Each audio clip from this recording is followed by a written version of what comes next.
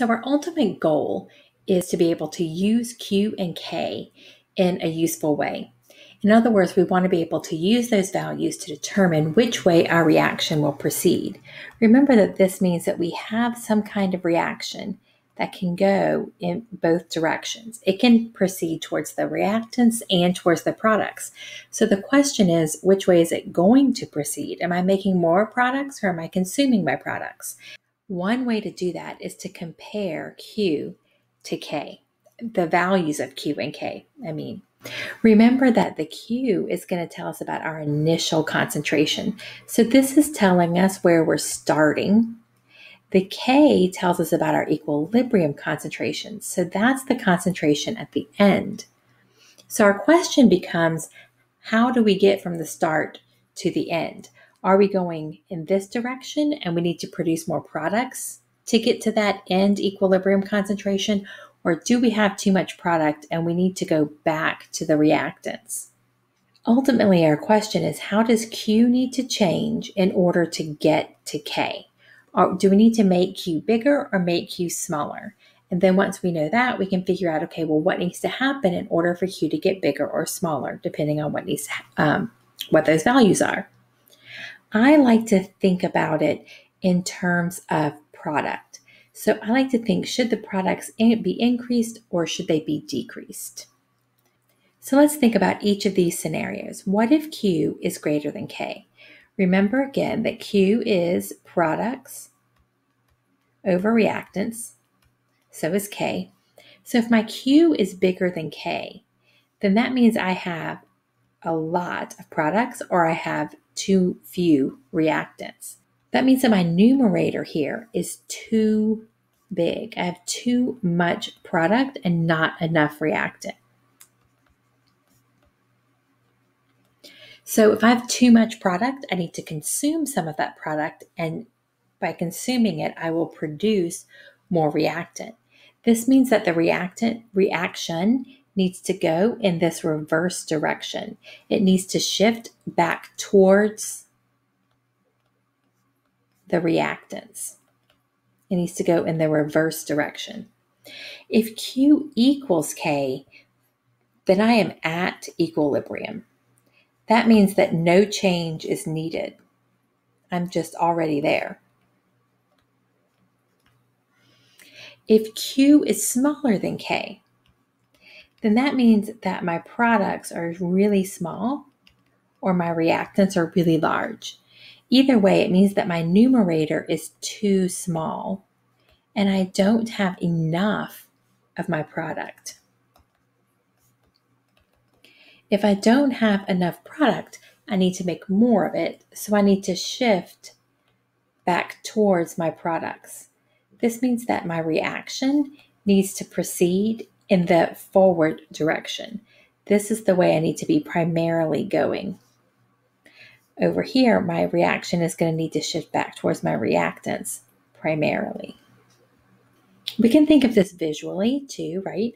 So if my Q is smaller than my K, then I need to build this Q up, right? I need to make this bigger so that it matches my K. If my Q is bigger than my K, then I need to shrink this Q down so that it matches my K. If I'm building the Q up, then my reactants need to be converted into products. My reaction is going to go in the forward direction. So if Q needs to get bigger, then my products need to get bigger. But when Q needs to get smaller, that means I need to consume my products. The reaction is going to go in the reverse direction so that my Q can get smaller. That's why I like to think about it in terms of products, because products are going to do whatever we need to do with our Q. If we need to increase Q, that means our products should increase. If we need to decrease Q, that means our products should decrease.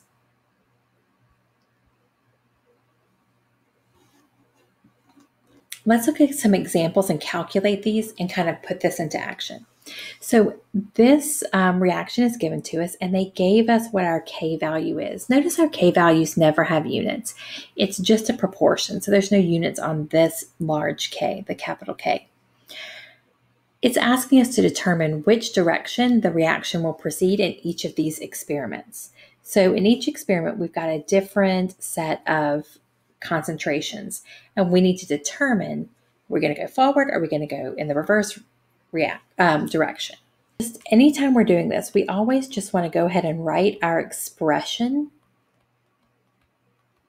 so that we can plug in correctly. Sometimes if we don't do this, we will forget a coefficient or something, or an exponent, and then our whole problem is messed up. So this is always the way we want to start any of these problems. It's just by writing our expression, and if we know the value, then we'll put the value there too. So our K value is 0.64. We're going to need to remember that. Remember, Q and K, really, we plug them in the same way. So let's start with experiment 1. In experiment 1, our Q will be equal to the concentration of carbon dioxide times the concentration of hydrogen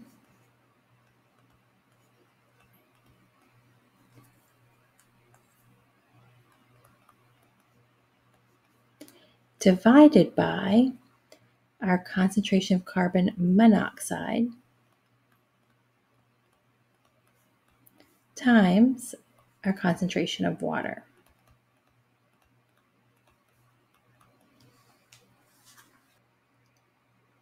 Our Q is 0.00004. Well, it's really 0.00039. We should keep our sig figs. So our Q is much less than K, right? If our Q is less than K, then remember, if our Q is too small, then our products are also too small. We need to increase our products. So when Q is less than K, we need to increase products. So our reaction is going to shift towards products. Or we could say it's going to favor the forward reaction. In experiment 2, our Q is set up the same way, but this time we're just using these numbers over here. So it's still our carbon dioxide times our hydrogen over carbon monoxide times water.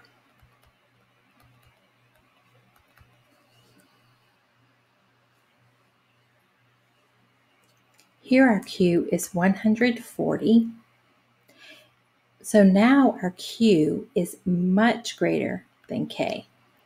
Remember that if our Q is too big, then our products are also too big. We have too many products. So therefore, we need to decrease our products, and we're going to shift back towards our reactants. Or, in other words, we're going to favor the reverse reaction. Finally, in experiment 3,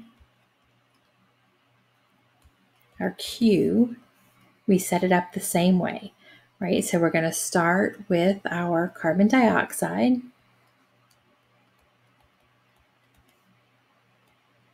times our hydrogen gas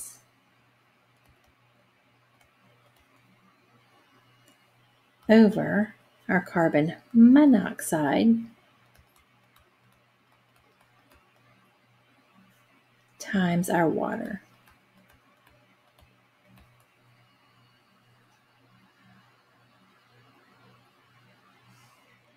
When we put that in our calculator, I think we get 0.48. So again, our Q is smaller than K, because K is 0.64. So therefore, we need to increase our products and shift towards the reactants, sorry. So this is how we can use our Q and K values to help us predict what's actually going to happen with the reaction before we just let it go. So that we're making sure we're getting what we really want to out of our reaction. So our Q values we're getting from here. This is what we're starting with. This is what we're putting in our flask or beaker or whatever, right? We're putting these things in. And we know that they're going to react so that we get this value out. Their proportion will come to this value as long as we stay at this temperature. So that's what's happening here. We're putting in our initial concentrations, and then we're looking to see, okay, well, which way do they have to shift so that their proportional concentrations come out to be the value of K. And here's just a summary. Remember that when Q is bigger than K, we have too many products. So we're going to shift towards reactants and favor the reverse reaction. If these two values are equal, then we're at equilibrium. So there'd be no shift. However, if the Q is smaller than K, then we don't have enough products. So we're going to have to make more by shifting towards the products and favoring the forward reaction. It's going to be important that you memorize this so that you can apply it. This is not going to be on your formula sheet or anything. You're going to have to know what happens when Q is too big or too small or equal to K. So be sure you commit this to memory in some way.